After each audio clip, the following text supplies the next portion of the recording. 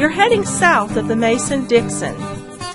This is the Week in Review at the Abbeville Institute. Here is your host, Brian McClanahan. Welcome back to the Week in Review at the Abbeville Institute. This is your host, Brian McClanahan. This is episode 61, covering the week of February 27th through March 3rd, 2017. Glad to have you back on the program. Always the housekeeping before we get started. If you have not done so, please like us on Facebook, follow us on Twitter, and like our YouTube page. Also remember that the Abbeville Institute exists on your generous contributions alone. So if you like what we do, this podcast, the website, our programs, anything that we put on, please consider making a tax-deductible contribution to the Abbeville Institute. It does help us explore what is true and valuable in the Southern tradition, and we have a variety of different membership levels. You can donate as little as $3 a month if you're a student, or you can make an annual donation, or we also have business and contributions as well. So all of that information is available on our website, abbevilleinstitute.org. At the top of the page, you see there's a button, or at least a tab for support, and under that you have memberships for individuals, you have endowment giving, you have memberships for businesses, and all of our different levels are contained within that particular tab. So please go on out there and check that out. Also, if you want to sign up for our email list, you can do so through our Facebook page, or you can go to our webpage and do that as well, and you will get our Daily Dose of Dixie and our weekly email. Plus, you also get, if you sign up through our webpage, a free ebook, Kirkpatrick Sale's Emancipation Hell, so you can pick that up as well for free. So it's highly worth it. You got a lot of good stuff out there, and of course, the website itself is a treasure trove of material on the South, the Southern tradition, be it the Southern cultural tradition, Southern political tradition, what have you. We have a lot of material out there. We have some primary material at the James McClellan Library dealing with the issue of secession and nullification and the original Constitution. And we have the Clyde Wilson Library, which contains a number of articles that he's written over the year. Of course, he's written over 600 articles. Some of those now are being published through the blog and the review, but there are a number of articles there. And, of course, our 5-day-a-week material on the website through the blog and the review on a variety of topics. And that's what we cover every day here on the podcast. And if you're just listening to this podcast for the first time, you can go out and go to iTunes and get it, subscribe to it there. We do have that available for you. So please do all of those things and share our podcast and our material on social media. It is one way we will expand our reach and help other people explore what's true and valuable in the Southern tradition, because that is the thing that we do best. Okay, so let's talk about the Week in Review. What do we do this week? Well, we had a lot of interesting material, I think, and the general theme was Yankees. And the as Clyde Wilson wrote in the Thursday piece, New England against America. So I think Susan Mary Grant's book, North Over South, had it best. You know, what happened after the war is that you had a northern view of American history take hold of America, and that had not always been certain that would happen. I think you can go back and look at American history, particularly the first 80 years of American history under the Constitution, and then not just that, the time before that, and understand that the South was definitely the dominant section in America. It was the dominant section once you had the Constitution. It was the dominant section before that. Of course, you know, a Southerner, Thomas Jefferson, wrote the Declaration of Independence. It was Virginia that proposed that we would have independence. And so even though Massachusetts was seen as this kind of, rabble-rousing section that helped lead to independence, it was the South that was so important in this process. And we talked about that last week and how important the South was in the American War for Independence.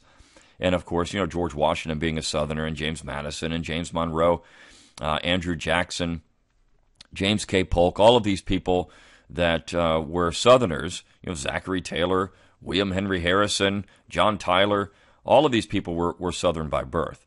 And so it's important to note that how powerful the South was in its antebellum period, and it was only through the war that really transformed the way we think about America, and we started thinking about America as a northern-dominated place. I mean, you have The New England Patriots nowadays, the football team. Everyone thinks the American War for Independence, well, that's in the North. The South had nothing to do with that. And of course, we know that the South, if it wasn't for the South, the United States would not have gained their independence. And so it's this northern view of American history that has become dominant. And that's unfortunate because people lose a connection with what America really is through that interpretation. And so what we've done this week is talk about a variety of different topics. Did a lot with literature because I think that's important. But the first piece was written by yours truly, Let the Bear Flag Go. Now, this piece was actually published at townhall.com before we ran it on our website a couple of weeks ago. But it's about the idea of California secession. And I say this is a good thing. California should go. Number one, the issue with California secession, when you start looking at it objectively, and I think there is an emotional response from a lot of people to this, particularly neoconservatives, who have this almost strange fascination with calling everything neo-Confederate. Victor Davis Hanson. This was a response to a piece Victor Davis Hanson had written that said, California goes neo-Confederate or something along those lines. And so what I point out is that, look, the idea of secession was not necessarily just a Southern idea. You look at, I guess you're ignoring the history of the United States when you talk about that being a neo-Confederate ideology because the United States would not be here without secession. It was the act of declaring their independence as an act of secession. And I know some people like to split hairs and say, no, secession and independence are two different things. They're not. It's a group of people deciding in popular conventions that they want to leave the Union. And this had been discussed many times in the North prior to it actually happening in the South. In fact, the first group of people to talk about it were Northerners. In 1794, you had Oliver Ellsworth and Rufus King, both members of the Philadelphia Convention, pull aside John Taylor of Caroline and say, hey, look, John, this thing isn't working. We want out. And so King and Ellsworth from Connecticut, King from Massachusetts, but that at that point was serving from New York.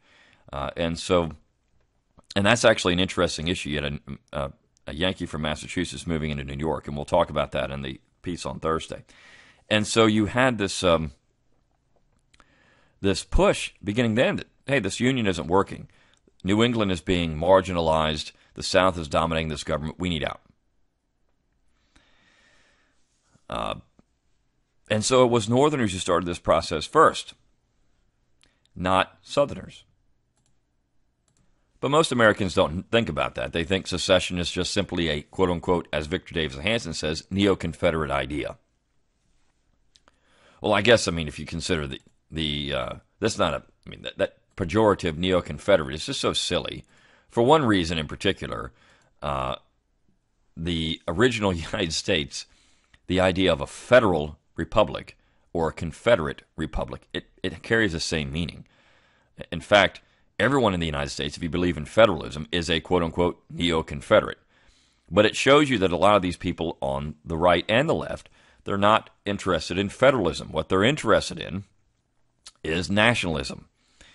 And American nationalism has been problematic throughout American history because these one-size-fits-all approaches to things just don't work.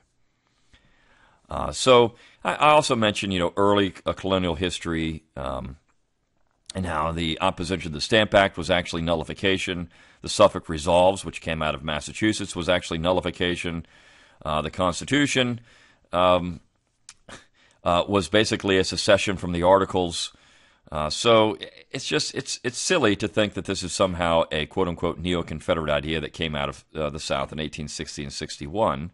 When abolitionists were promoting secession all the way up until the 1850s, even some abolitionists into the war, people like Lysander Spooner were saying, look, let the South go. We won. We didn't want slaveholders in our republic. Now they're gone, so let them go. And, of course, secession is really just self-determination. But the point about this, and talking about the North, you have these people in California that think that they're different. They believe that they are different. They believe that their culture is different, and so they want out. And in fact, the only reason that Hillary Clinton had more popular votes in the last election is because of California. And I think the question that every American has to ask themselves, at least particularly those who call themselves conservative, is do we want California running the union? Because if we just simply look at popular votes, that's what would happen. We would have the United States government run by California. And do we want that? Do we want California values becoming American values? Now, I think you could say that some of this has happened, but is that what Americans really want? Americans in North Dakota or Illinois, southern Illinois in particular, Americans in the South. Even some Americans in California don't want the United States to be run by California, but maybe if California seceded, we could get those people out and they could come live in real America. So this question of secession, I think, is something that people have to ask themselves. Would this make for a better union, ultimately? To have some states that don't get along, wouldn't it be better to have a peaceful divorce rather than a forced marriage? Why would we do that? As I say, a divorce of incompatible things is preferable to an abusive marriage, and essentially that's what you have with American nationalism. One side or the other is going to be abused. Whether it's if California is running the union, then those in red state America are going to be abused. If red state America is running a union, then those in California think they're going to be abused. And actually, I mean, you're seeing this more and more as becoming popular. Pat Buchanan wrote a piece essentially along the same lines, several days after I'd written this one. But maybe we need to just say adios. We're done with this. Why would we try to force people into one union or another? So I think, as Dr. Livingston has pointed out, decentralization is going to be the idea of the 21st century, and more young people are coming around to this idea. What we need is less centralization, more decentralization, more self-determination. And there's nothing wrong with that. This is not something that is going to produce violence and bloodshed. That's also another fallacy of logic. I mentioned Victor Davis Hanson's fallacy in logic in this particular piece. And his logic goes something like this. Some Californians who don't like Trump want to secede. 13 southern states who didn't like Abraham Lincoln seceded and formed the Confederate States. I think the Confederacy was bad. California secession is bad. It's a terrible fallacy of logic. It doesn't even work together. Also, this idea that there are only two choices. If you have secession, then you have war. If you don't have secession, you don't have war. Again, that's a fallacy in logic. You're not letting someone choose it. Is there another way? Does secession have to be violent? No, it doesn't.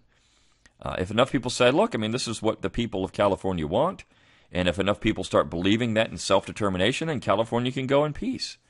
It doesn't have to be war, and I think the saying that it has to be is a major problem, and it's been created by this North over South mentality that Susan Mary Grant talked about.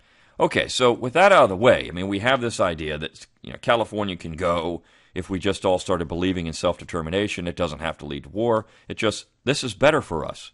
If they're gone, we don't have to bicker with each other anymore. There's no more Nancy Pelosi or Maxine Waters or for a long time Barbara Boxer. These people can go and get the heck out of here, and we don't have to see them again. All right, so on Tuesday we published a piece by Jim Kibler, Era of the Sow's Ear, and it was a review of a book by George Garrett, the late George Garrett, who was a fantastic literary critic, philosopher, and the book is My Silk Purse and Yours, The Publishing Scene in American Literary Art. And the interesting thing about this review, this was actually published in 1993. The book came out in 1992, so this is an older review, so it's 20 years old now. And Garrett died, I think, in 2008. So the interesting thing about this, first of all, the picture is marvelous of Garrett sitting at his desk. He's got a little battle flag in the background, and that would not fly today at a college or university setting. But what this proves is that there is a northern bias even in publishing. And Clyde Wilson's piece on Thursday gets into the exact same thing. There's a northern bias in literary publishing, and it creates an artificial aristocracy. It creates an artificial literary aristocracy.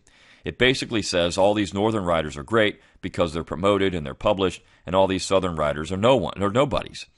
And so Garrett is attacking that, and I think doing quite a good job of that in his collection of essays that Kibler is reviewing. And he talks about this artificial fashion of, we've got these respectable northern writers, and these are the only people who are worthy of reading. And this was a problem in the antebellum period. And so I'm going to kind of put this piece together with Clyde's New England Against America.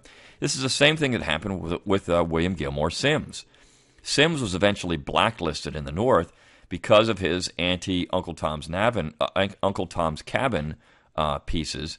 And that's unfortunate because Simms, being forgotten to time, was such an important part of the Southern cultural fabric. His books on the American War for Independence in the South are just fantastic, and nobody knows anything about William Gilmore Simms. If you take an American literature course, you're going to read mostly about Northern writers. You're going to read Whitman, and you're going to read Hawthorne, which is good, but you're going to read a lot of other fluff that is not very good. Longfellow and people like that. So it's important to understand where this came from. Well, it came from the fact that New York and New England dominated the literary circles, and they essentially blocked out the South. And so because they didn't like the South, they didn't think the South had anything worthy of reading, you have the New Englandification of American literature, or the Yankification of American literature. And Garrett calls it the poetry mafia, which is fantastic. And of course, Garrett was onto something, and he talked about this is what Kibler says, quote, Garrett is highly critical of the self-promoting, self-marketing star system that denies the many humble, genuine writers not deemed stars by the establishment, but who still survive the school of hard knocks and the great shrugs of indifference, even rejection. And so Garrett writes about these Southern writers who can't make it because they're not the stars. And you have that. Go out and look today. Who's being promoted? You get in with a publisher, and they promote the tar out of your work, and that's how you make it big. Now, I think some of that is changing. This essay is 20 years old, and if you can hustle yourself, because of the internet, you can break this cycle. And I think the publishers are realizing this. You have people that have never had any type of help from a big publishing house become New York Times bestsellers because they know how to work the internet and they know how to hustle themselves.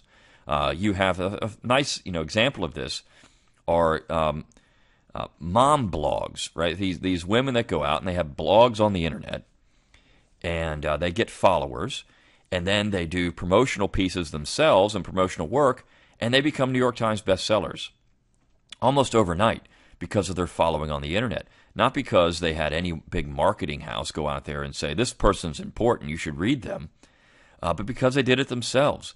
And so creating a following now online is so much easier than it's ever been before. You don't need a publishing house putting your books in Barnes & Noble. Barnes & Noble is losing market share. Amazon has taken them, and now if you go into Barnes & Noble, it's all toy store, half the store. And plus you have the disappearance of mom and pop bookstores. So getting in your bookstores, getting in your brick and mortar does help, without a doubt. Being seen there helps. But if you can go out and get a following and work it the right way online, you don't need that, and you can become a New York Times bestseller. So the monopoly that New York publishing houses have had on publishing is being broken all the time. A nice example of that too is Shotwell Press, which is Clyde Wilson's press. And he's got all these marvelous little books. It's essentially a self-publishing house, but he's got the books for the right price. A lot of them are under $10, and they've got online marketing. You go on their website, you get a free ebook just like we do. That you get one of Clyde's books, and it's great. It's Shotwell Press, Shotwell Press, or Shotwell Publishing, and you just look them up online, and they've got a series of marvelous books. So this is where someone like George Garrett was speaking of something that was happening in the 90s that really the internet has started to break, though it's still nice to get published with a major publisher because they can help you become very popular. As Garrett says, this is one of his quotes, quote, "Fred, by dint of hard labor and unmistakable achievement alone, without any boot or apple polishing, politicking or hustling or swaggering self-aggrandizement, has cracked the toughest and most definitive elite in the American literary scene, the poetry mafia.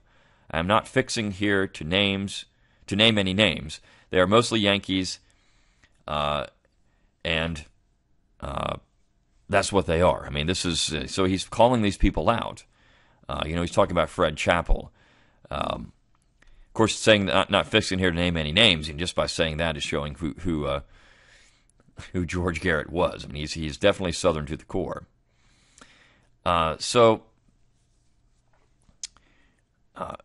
Garrett was pointing out a problem in the American publishing scene that has since been rectified by the internet. This is one thing where I mentioned at the beginning of this podcast where you can help us. The internet is the great leveler. It really is. This podcast, 20 years ago, you wouldn't have had this. Now I can just go on for the Abbeville Institute and record this podcast, put it out there, and hundreds, if not thousands, of people can get it. I'd like to see tens of thousands of people. That does take a little effort. Takes you getting out there and telling your friends about this podcast. But it's important that we do that. And so breaking the New York monopoly or Yankee monopoly on what is respectable literature, what is respectable history, what is respectable culture, that's important. And so, keep that in mind. So this piece by Clyde Wilson, New England Against America, points out that, again, you had great writers in the South that are ignored, and he focuses most of his attention here on William Gilmore Simms. And this piece is also older. It was written in 1989. So now we're looking at almost 30 years ago. But nothing has changed. You still go to your American literature courses. Now, I am happy to say that that's not the case in every American literature course. But if you get your typical standard American literature textbook, you might have a short story by William Faulkner, which is going to be probably A Rose for Emily. You might have maybe some Flannery O'Connor, which is fine. You definitely are going to have some Poe, which, of course, he was a Southern writer, but nobody accuses him of being that. He's just an American writer. This is what New England does. They're ingenious in this. Well, that person's an American writer, not a Southern writer. But, of course, that's just so incorrect. And so Clyde gets into the fact that, this New England stuff isn't even as good as Southern writing. And, of course, he says, I know people are going to disagree with that. But it's important to bring these people out. If you could just have a piece by William Gilmore Simms in a anthology of American literature, that would be an amazing accomplishment. So the more of us that can go out and say, let's read William Gilmore Simms. Let's read Henry Timrod. That would go a long way to changing the perspective in American literature and making it really more American, not just New England. So breaking that New England monopoly on the Yankee monopoly on publishing, and then breaking the Yankee monopoly on what constitutes good literature. If you're listening to this and you're a student of literature, or you're maybe a graduate student going into American literature, and we have a lot of those people affiliated with the Institute, think about that. Your job could be changing the way we think about American literature moving forward and bringing people like William Gilmore Simms out of the shadows. I was just sent an article from a student. I think it was at I can't remember where the student wrote this essay, but it was talking about Henry Timrod and how the people ignore the fact that Bob Dylan was stealing lyrics in 2006 from Henry Timrod. So here's Bob Dylan, the great bohemian hippie, stealing lyrics from the poet laureate of the Confederacy. And we've talked about all kinds of different literary figures on this particular podcast and on the website, Southern Literary Figures. And so go out there and read these people. Just do on our website, just go to a little magnifying glass at the top and just do a search for Southern literature, and it'll pull up all the different articles we've published on Southern literature and different Southern literary figures. One of my favorite is Frank Tickner, who nobody knows anything about. But Frank Tickner was writing some really good poems in the antebellum period, particularly during the war, and they're a lot of fun. And so you go out there and read Frank Tickner. If you can do this, if you can find these Southern literary figures that are fun to read and have been forgotten, it's almost like opening a treasure chest. You're finding buried treasure, and it's so enjoyable to do that because it's something new, it's something unique. Anyone can go out and read Longfellow, for example, or Whitman. But when you find these buried pieces that nobody knows anything about, and then you can bring them to the light, you're really doing the South and, of course, the Southern tradition a service. Okay, the piece on Wednesday was a Pilgrim's Progress, Nathaniel Hawthorne Reconsidered by Michael Jordan. Michael Jordan is a professor of English literature at Hillsdale College. And so he wrote, this piece was published in 1983 again, so a long time ago in Southern Partisan magazine. And he wrote a number of pieces very sympathetic to the South. In fact, he went to the University of Georgia. He's been highly productive in writing about the fugitive agrarians. And this particular piece is interesting because he brings out the fact that Hawthorne was a Southern sympathizer. You would think that he's a quintessential Yankee, but he wasn't. He wrote a biography of Franklin Pierce where he was very critical of Yankees. He didn't like them. And Hawthorne didn't agree with the war. You had a lot of people like that. Melville didn't agree with the war. Hawthorne didn't agree with the war.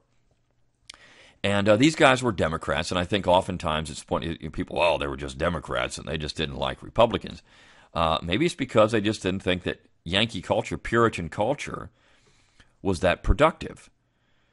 In fact, he bashed reformers everywhere he could. And so Hawthorne is actually an interesting figure in New England literature in that he didn't really fit with New England culture, particularly the reformers of the time. And I think that's important to note, that the North was just not monolithic. I mean, we've talked about this on this podcast.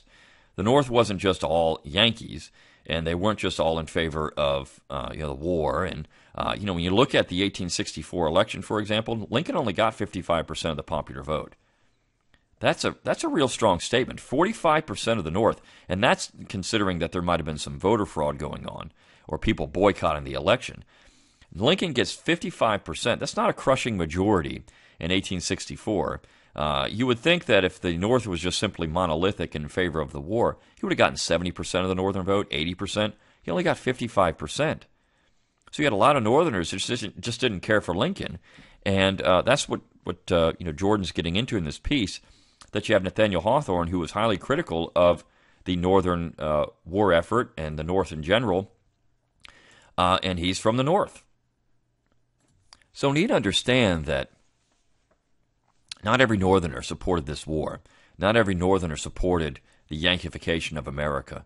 They looked at America as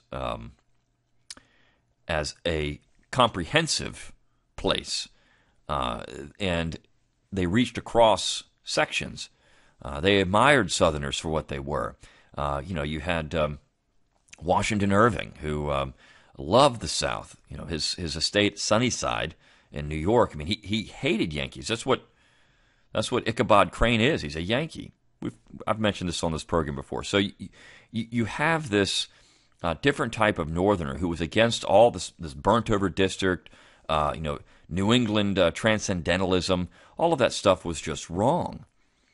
And, of course, it created problems for America in general. You look at, and it's something that's been brought up in politics recently with Barack Obama hanging around in Washington, D.C. now, and he's kind of leading this grassroots, fire in the rear movement against the Trump administration through the deep state. He had all these appointees go in there, and he is organizing from his home in Washington this opposition. And people are saying, this has never happened. This is unprecedented. Well, sure, it happened before. It happened in 1831 when John Quincy Adams was so bitter after losing the White House. He went out and was elected to Congress and became the same type of thing. He had this brush fire against the South, and he agitated, and that helped contribute to the war. John Quincy Adams, the war may not have come as it did without John Quincy Adams. People forget that. And I think that's, one thing Tom Fleming, not the Tom Fleming from Rockford, but the Thomas Fleming, the historian, has done in his most recent book on the war. He pointed out that, abolitionists, reformers, were a problem, and they helped contribute to the war. In fact, most people didn't like abolitionists because they considered them problematic. Because they were agitating and leading to disunion sentiment in the way they were speaking of the South. Southerners were getting very defensive. I mean, you have to look at the war and the coming of the war in that particular way. You had Northerners saying that Southerners were devils, they were subhuman, and if that's going to be said about you, you're going to start being very defensive. And by being defensive, you're going to start saying, "Well, look, we'll just leave. If you don't like us, if you think we're devils, we're subhuman. Why are we here?" And so a lot of people don't think about that rhetoric going into the war and how that rhetoric was so damaging. And John Quincy Adams was behind it. And so when you look at what Obama's doing, I mean, we could be setting the stage for another very contentious and situation in the United States. And so I think that that's important to note. John Quincy Adams and Barack Obama is John Quincy Adams. That's what he's doing. I wouldn't be surprised if Obama, or maybe even Michelle Obama, ends up running for office somewhere. Again, maybe the Senate, the Congress. I could see, particularly Michelle Obama, going for a Senate run. They have to get out of D.C., but going to and running for the Senate, and then maybe trying to position themselves for her running for office, just like Hillary Clinton did. I mean, I could see this definitely happening. That wouldn't have happened with John Quincy Adams, So, women couldn't be elected back then. But I think nowadays, this is what happens, and I could definitely see that happening with the Obamas, and so this brush fire that they've started can grow, and I think the nicest corollary to that would be John Quincy Adams. So again, it's Yankification of America. Finally, the last piece we had for the week, and we're getting long on time here, but was by John Shelton Reed. It's a very short piece, The Sense of Southernizing, and this actually gets into this idea of, Yankification of things. But this is a Southernification of things, so Southernizing things. And he's talking about hymns and how Southerners would take a New England hymn and they would make it their own. And this is important. He talks about a book, George Pullen Jackson's White Spirituals in the Southern Uplands. And he introduces that verb to southernize. He says, Shelton Reed, quote, says this: "Many of the Southern gospel songs he studied had their origins, he shows, in the North. But when they were reprinted for use in the South, the arrangements were often changed, southernized. Often the publication indicated who did it, southernized by so-and-so. And Shelton Reed says, what this meant was that each of the non-melody parts was made more complicated and more interesting. The bass, for instance, instead of droning away on 3 or 4 notes as the New England version had him doing, was giving something like a different melody of his own to play around with down under the melody proper. The same was done for the other backup parts. None was entirely subordinate. None was boring. Everyone got to show off sometime." This is actually jazz. That's what jazz is. It's just showing off. And so he's talking about Southernizing and how this music, this idea, jazz, blues, you think about jazz and blues music, it's about showing off. It really is. I mean, guitar solos in blues music. You have the solos in jazz music from all of the instruments in the band, the jazz band. You have the clarinet showing off, the trumpet showing off, the trombone showing off. All of the instruments get to show off, get to take their time and have a good time with it. That's Dixieland jazz. And so he's pointing out this was being done in gospel music. So Southernizing is so important for American music. You can't have you had these Yankees producing something that's dry and boring, and Southerners making it much more interesting.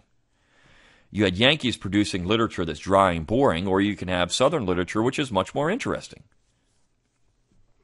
Because it comes from a real place.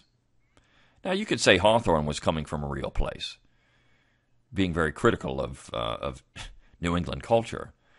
But Southern literature, Southern music comes from a real place, and that's one thing we have to understand about this idea of independence. You can't have independence without a culture. And California has a culture. It might be a political culture, but it really is a left-wing culture. And that's why they can start talking about independence. You can't have people say, well, we need Southern independence. Well, you look around, and we're losing our culture. The South is losing its culture. You can't have independence without a culture. It's impossible. People have to be wanting to defend something against something else. And saying it's important, it's so important to defend this that we want to be independent. Because it's being ruined, eradicated, whatever the case may be. And so that's why we focus a lot in this particular podcast or on this podcast and at the website. We focus on Southern culture. Because without Southern culture, you can't have political independence for the South, if that's what we really want. So you have to have something that unifies people. And when you look at some of the things that are so good about the South, I mean, we've talked about food, we've talked about music, we've talked about literature. These things are real. They're tangible things that you can grab onto, hold on to. And it's not just the political culture, which is also important, and this idea of individualism that Shelton Reed talks about. So I think that overall, when we're looking at what we're trying to do here and exploring what's true and valuable in the Southern tradition, this is it. And we've talked about sport, things like NASCAR, and we've talked about, football and baseball.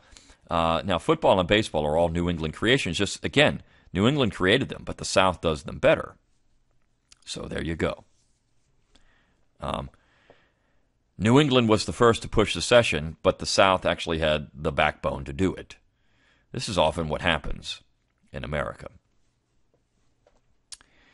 So I hope you enjoyed this particular episode of the Week in Review at the Abbeville Institute. I will see you next time. Until next time, good day.